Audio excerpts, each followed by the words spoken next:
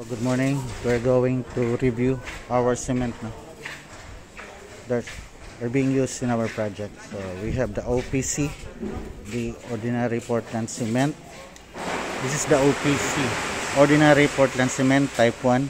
Type 1 is for general use, and then here comes the blended. The blended is the higher version of OPC, and this is the blended.